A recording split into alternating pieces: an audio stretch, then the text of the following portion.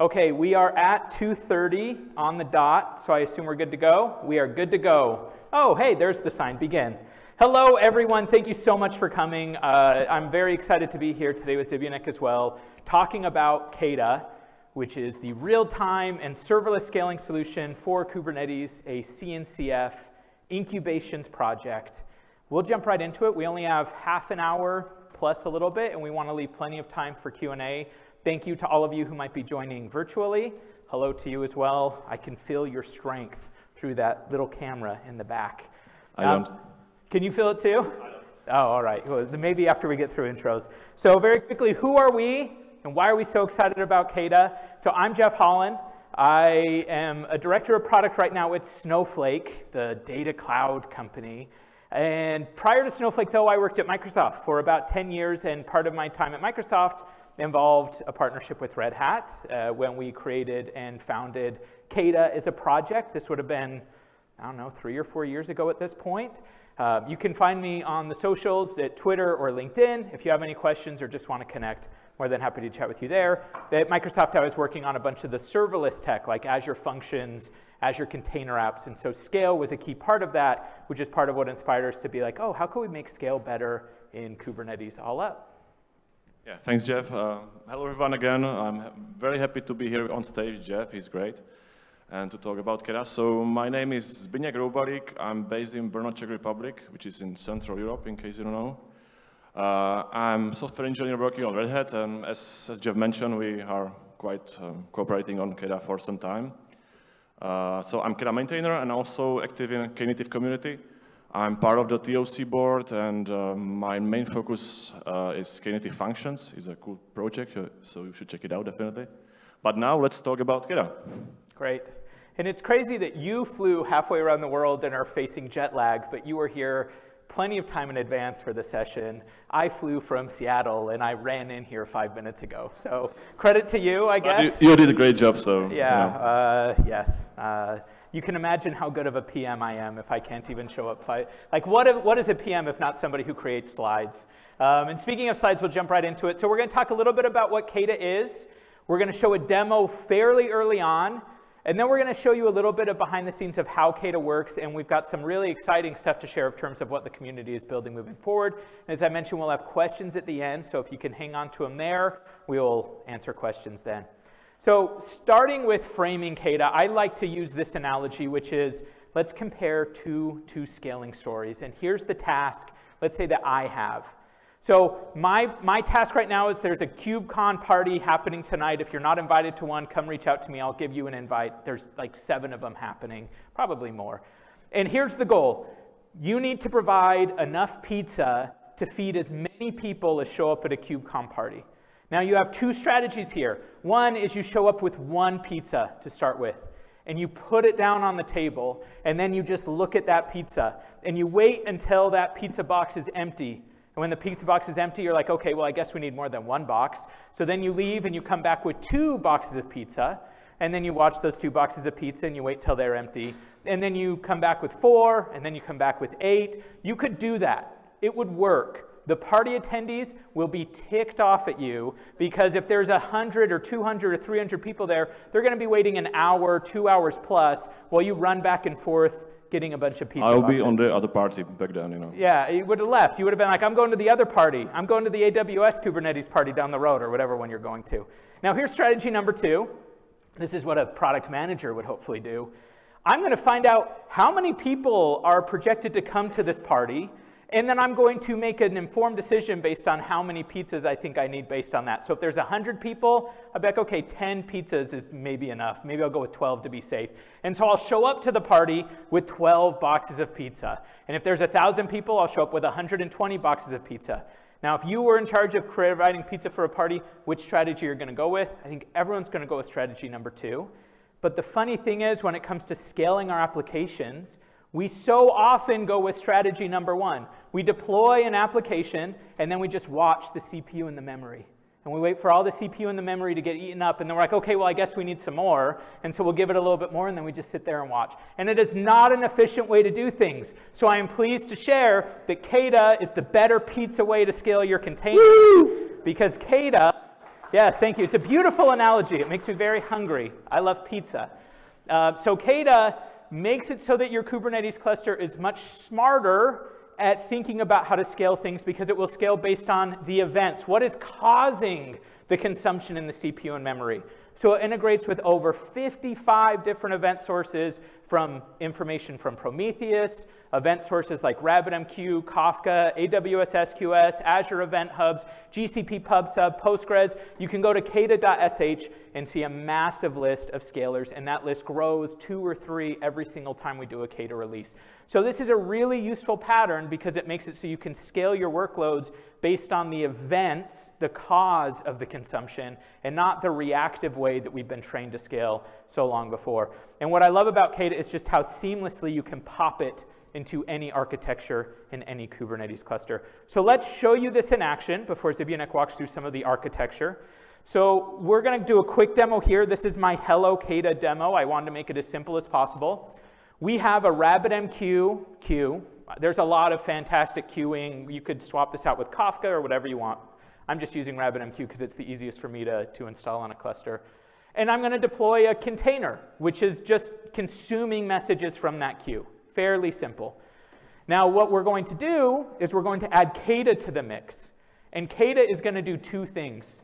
One, it's going to go ask RabbitMQ, how many events do you have that need to be processed? How many people are waiting in line to get into this party?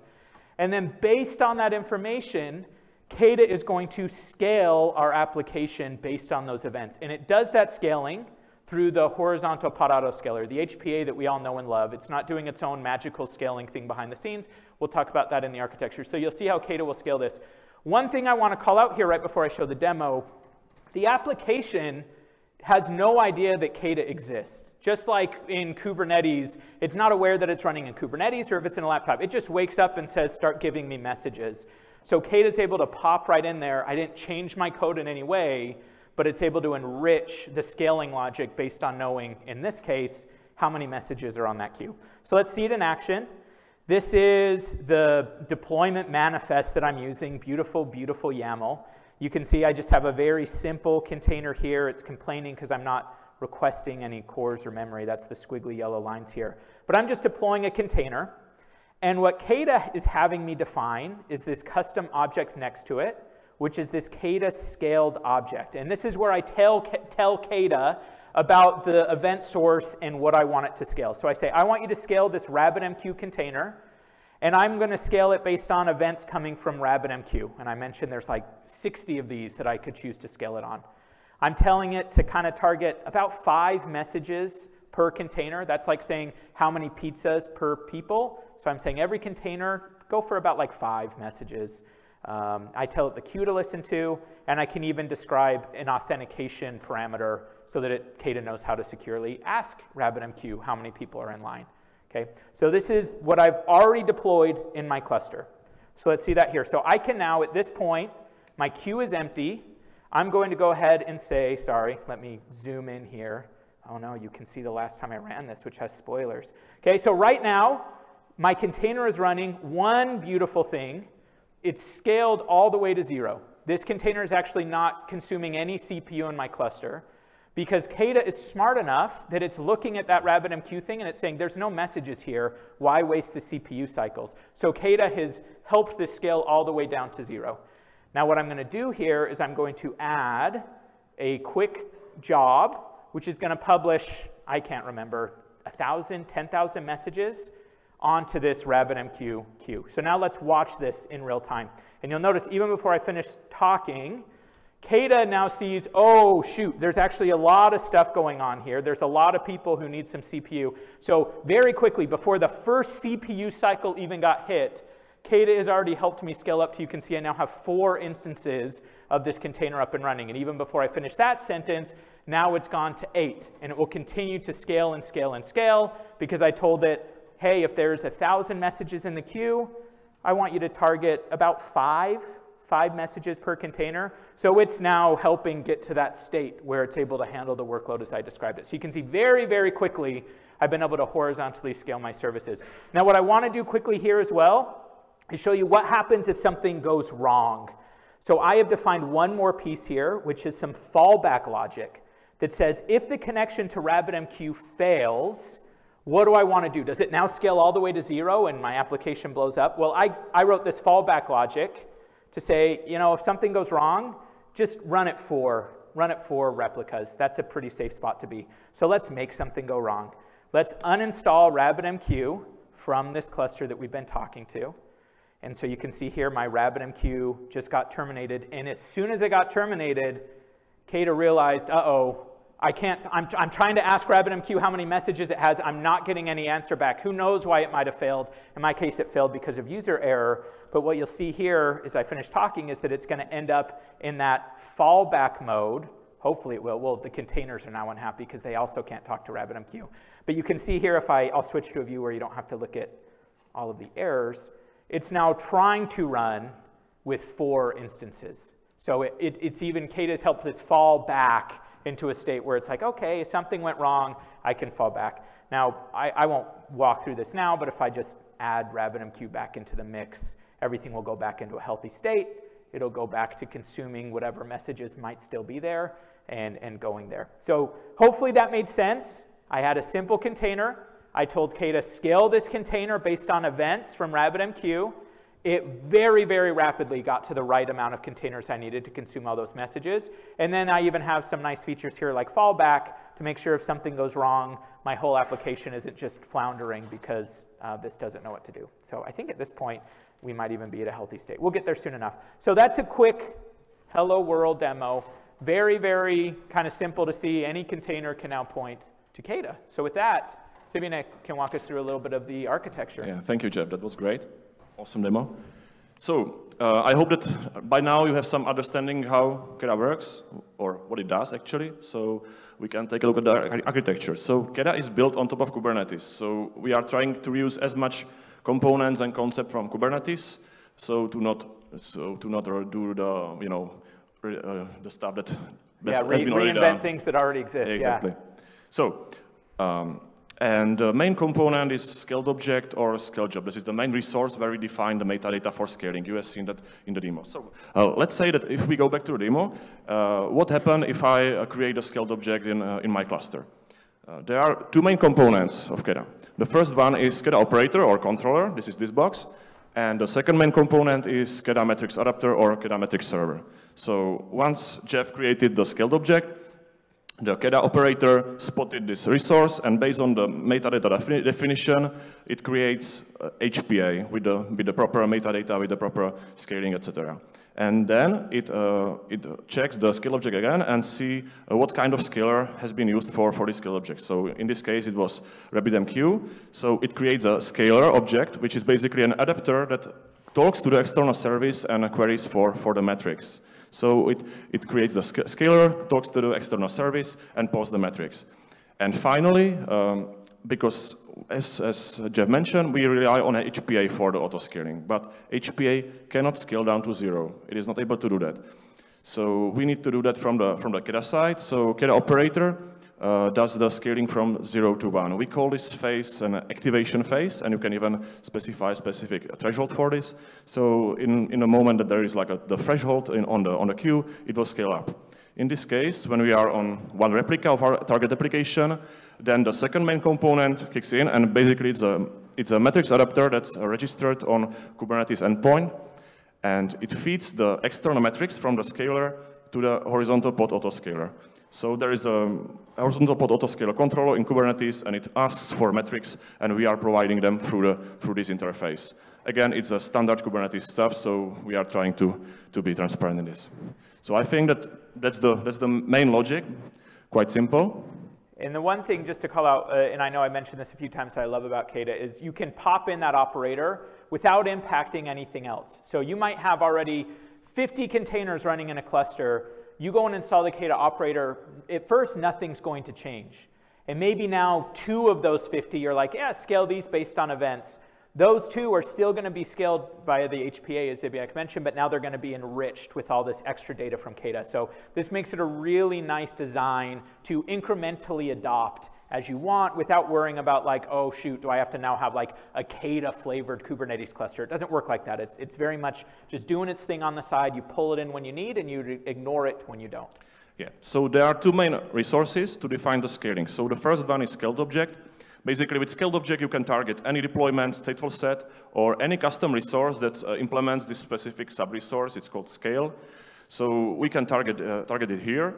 And second main part of the scaled object is basically the trigger section. So in this case, it is a Kafka trigger section. So it says, OK, let's scale this deployment based on the messages in this Kafka topic. We can have multiple triggers in this trigger section, and in this case we are sending all the metrics from this particular trigger, so it could be Kafka, RabbitMQ, Prometheus, all targeting the same deployment, and we are sending the metrics over to HPA, and HPA does the decision on the scaling itself. So it basically at the moment it selects the highest value from all the metrics. The second component is called scale job. This one is very good for long-running processes. So basically, it does not scale an application or deployment, but it schedules a Kubernetes job based on the events happening in the external system. So it's the very same trigger section. So again, the Kafka topic with a threshold, and instead of specifying a target, we can put plain Kubernetes job definition, and it will create the Kubernetes jobs based on that.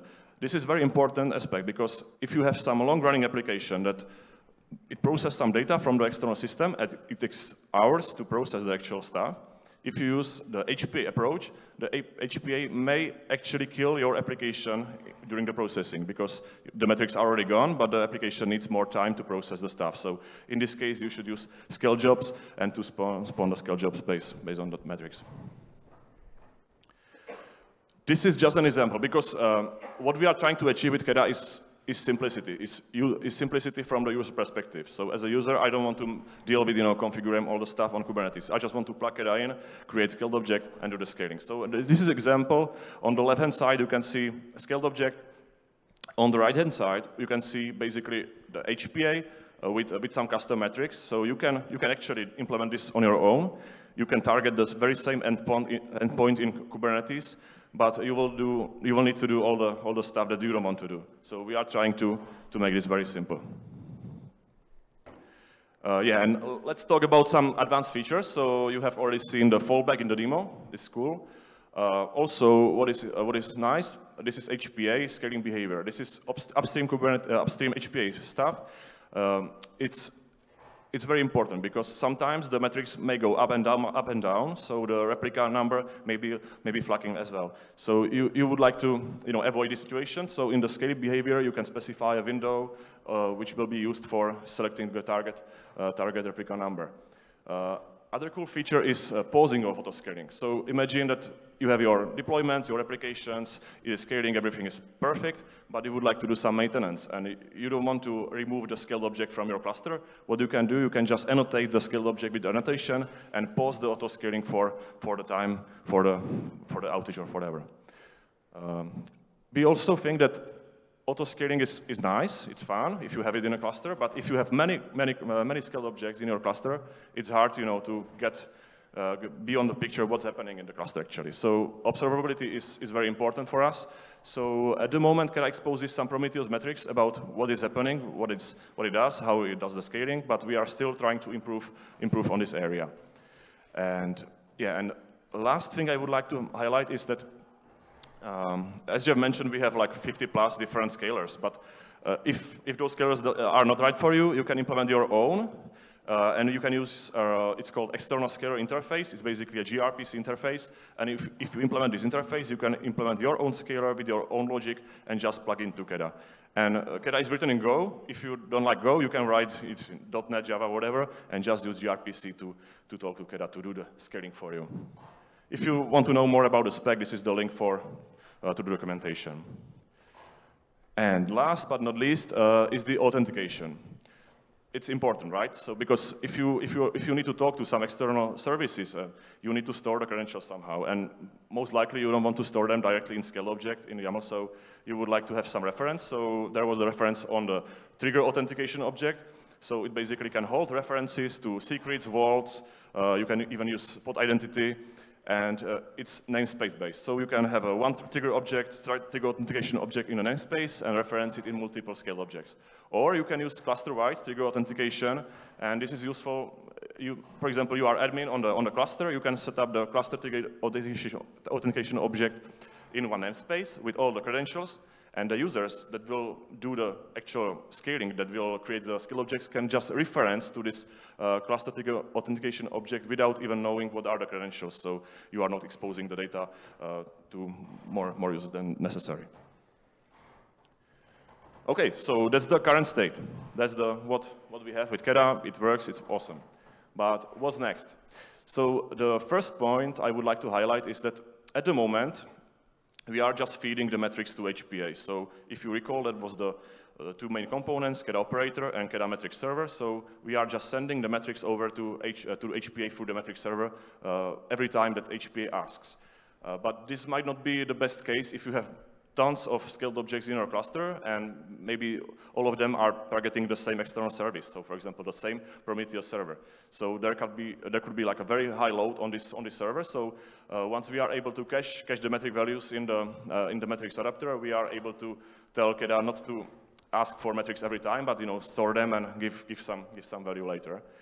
The other cool stuff that we can do with the caching is we can do some magic with the actual numbers. So once we know what are the actual metrics coming in some period of time, we can do maybe some smoothing, some AI ML models, etc. Do you want to follow up? Yeah, on for custom logic with evaluating multiple triggers. So in my example, my container just had a single trigger listed in that list, which was RabbitMQ. You can actually provide multiple of those. You could say like RabbitMQ and CPU and memory and this cron task or something else. Now the challenge with that is when it creates it behind the scenes and it actually goes and registers all that with the Kubernetes autoscaler, the HPA, it's going to be publishing all those metrics, and we leave it up to the HPA to decide whether or not to make a scaling decision. And usually today, I think Zbynek was mentioning, it just goes, whatever number is the biggest, that's the one it's going to prioritize. And so moving forward, we also have some asks to say, like, hey, can I have some more customized logic here? Maybe I want to take the average of a few different sources. Maybe I want to prioritize one over the other. And so doing more of that logic on the KEDA side, that we can give the HPA just the info that it needs to make the scaling decision.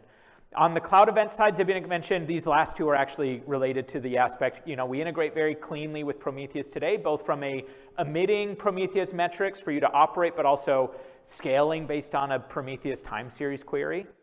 We also want to integrate with cloud events so that if KEDA itself can emit cloud events. So when something happens, KEDA emits cloud events, but also there's an issue of understanding, hey, how could we scale things based on cloud events that might be coming from other systems? Similar story with OpenTelemetry, having that there's an OpenTelemetry scaler being worked on right now, so you can make scaling decisions based on telemetry from OpenTelemetry and deeper integration with that. And then finally, this open interface for predictive auto-scaling. Yeah, that's another cool feature. Basically, because we are getting the metrics from the external system, so we can try to do something with them. So we are thinking about introducing some interface that we can plug some AI model, for example, and based on the incoming metrics, we can predict the actual state. So we can say that we would like to auto-scale the application, every Monday because of the prediction. At the moment, we have one scaler that is doing this stuff, but it is like talking to some external service, but we would like to do it like an open way. And another important thing is environmental impact. I know these days it's very important stuff, as we know all the situation is happening around the world. So we are actually cooperating with this CNCF environmental sustainability group that's trying to solve issues related to this problem. So we have done a POC actually that will integrate with CO emission intensity or power consumption or similar data and use the data to actually modify the KEDA scaling decision. So in this specific POC, what we have done is that based on the carbon impact, we can cap the actual maximum replica numbers that we will autoscale to. So basically, if the carbon stuff is looking very bad, so let's not scale to 100 replicas, but just to for example 90 replicas or something like that. So this is the POC that we have done.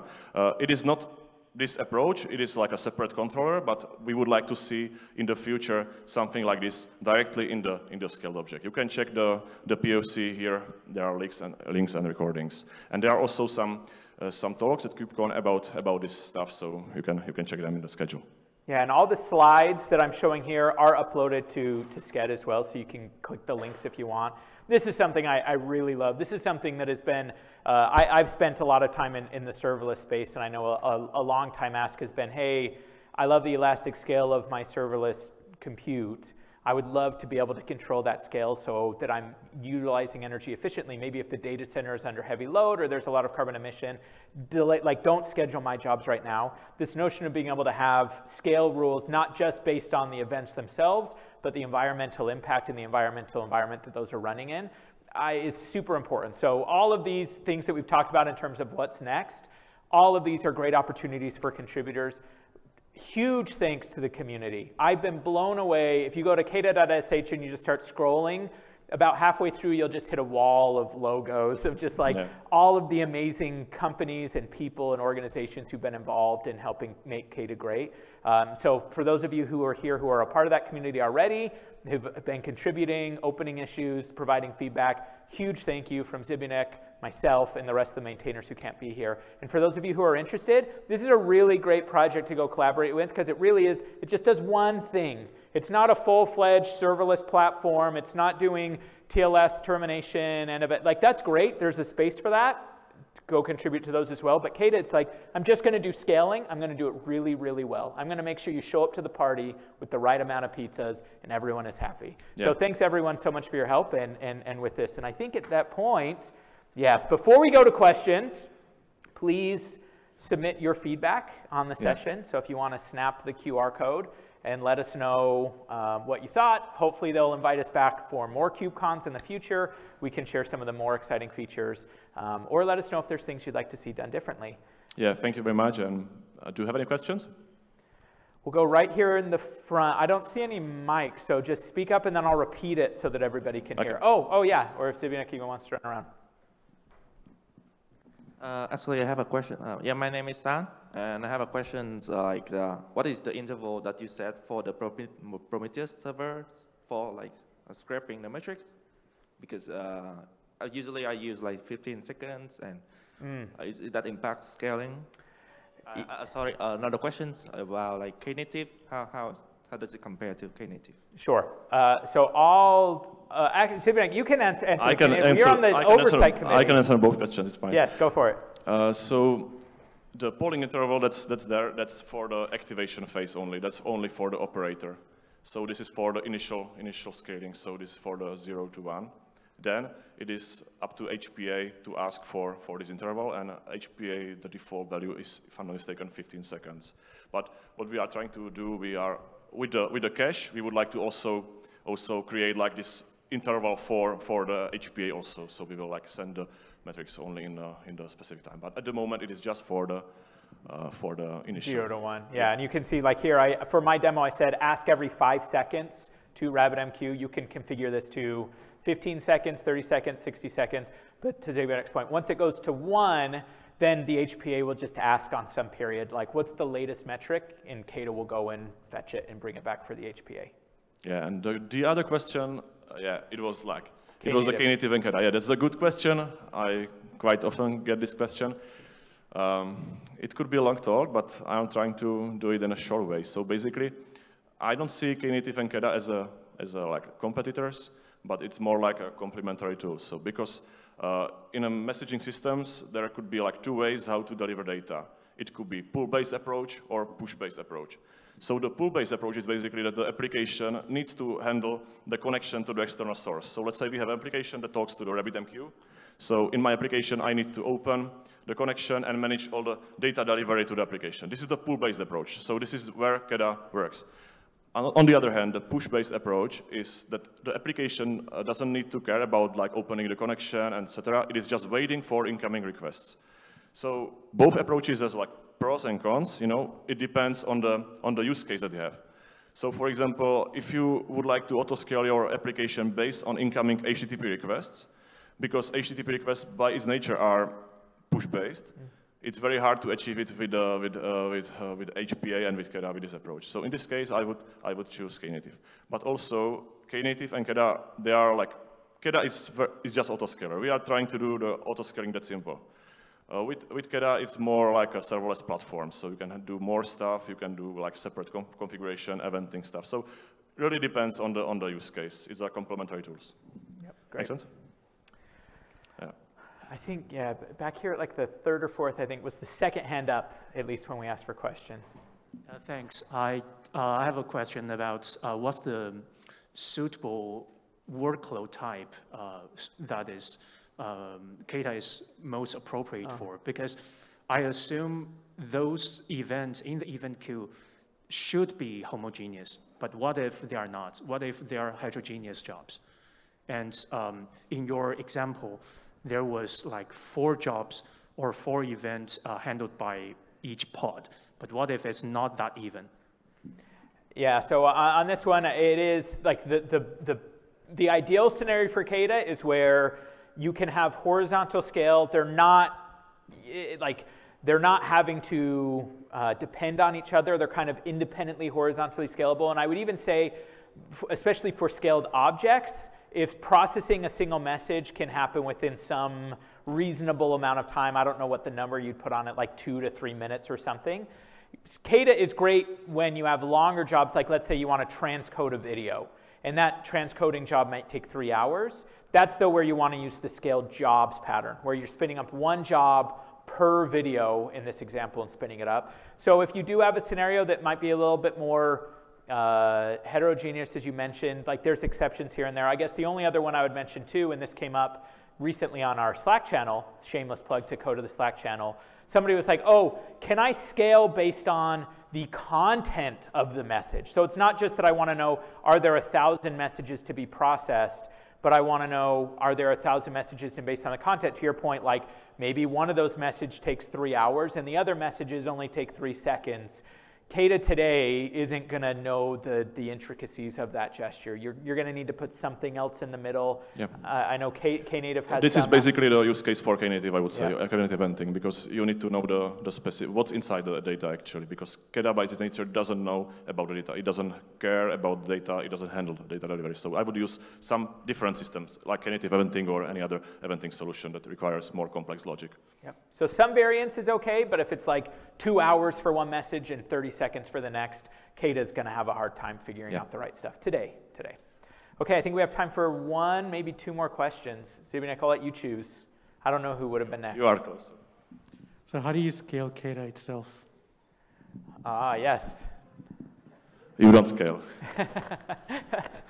The scaler needs no scale. Yeah, this is issue because we are relying on Kubernetes API, and unfortunately there could be only one like let's say thing that connects to this endpoint that's providing the data. You know, so there could be only one metric server per cluster. So we can have multiple replicas of the very same metric server, but you cannot plug any other tool. So you can scale up the number of metric servers, but Kubernetes by default always asks the one. You know, so we are trying to do the scale internally. So basically, we are spawning more processes, etc. But I don't see any big reason for the like actual scaling of KEDA. Yep. The primary bottleneck though is that custom metrics adapter. You can only have one. And so KEDA, even if we spin up multiple processes, that's still an aspect. This is a usual ask that I would like to have multiple KEDA installations in my cluster. That's not possible because of this limitation that you can have only one metric server. So even if I have like multiple installations, they will share the very same metric server. We are trying to solve those upstream, so to have some kind of proxy in between the endpoint, but it's still stuff that we need to figure out how to do that. So if anyone here has contacts with the custom metrics adapter team, yes, I know we've talked with them in the past. But so do we have time for one more? It has got to be a short one. before we get kicked out. Yeah. Is there a time you've switched to using GCP's Cloud Functions or AWS Lambdas? So this is just an opinion piece at this point, because neither of these necessarily relate directly to KEDA. GCP Cloud Functions or AWS Lambda, you know what? I used to be the product lead for Azure Functions, so I would have said neither. Azure Functions. Now I'm in a multi-cloud Snowflake world, and I say they're all beautiful. They're great. I would say choose the function provider where most of your other stuff is. So if you're already using GCP for a bunch of other stuff, go use the GCP function thing. If you're using AWS, go use the AWS thing. If you're not sure, try to get it to work on Snowflake. That's all I'll say. We don't have cloud functions, but just do it anyway. Thank you. Thanks so much, everyone. We'll be around. They'll probably kick us out. So if you see Zbynek or myself around, let us know. But thank you again so much for coming.